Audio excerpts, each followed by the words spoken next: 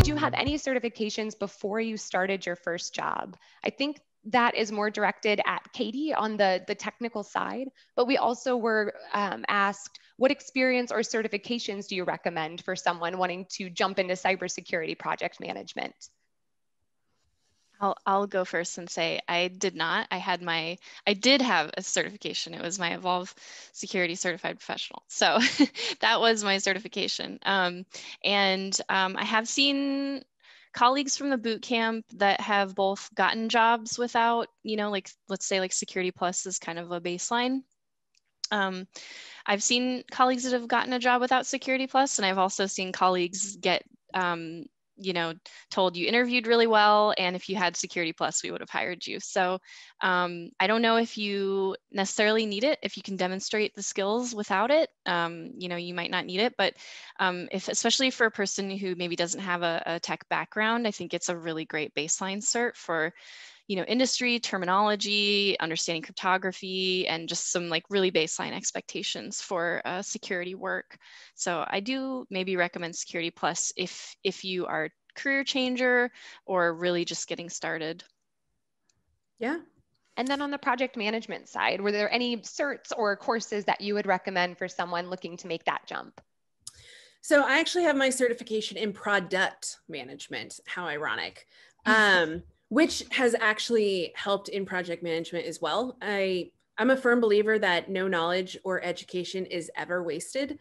That being said, I also know that it's a frustration to pursue certifications, pour money and time into something, and then it not pan out with the result that you want. So I would probably say, for instance, we have a security basics course.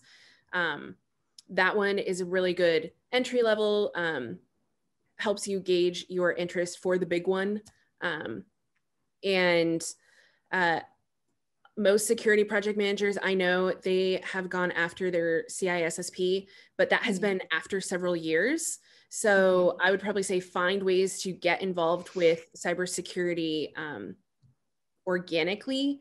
If you want to go after the certification, great, but that's not necessary. And people saying, well, you need to have this first, I would disagree. I would say experience matters more, and that will actually make your certification be more important. So obtain some experience first in whatever way you can.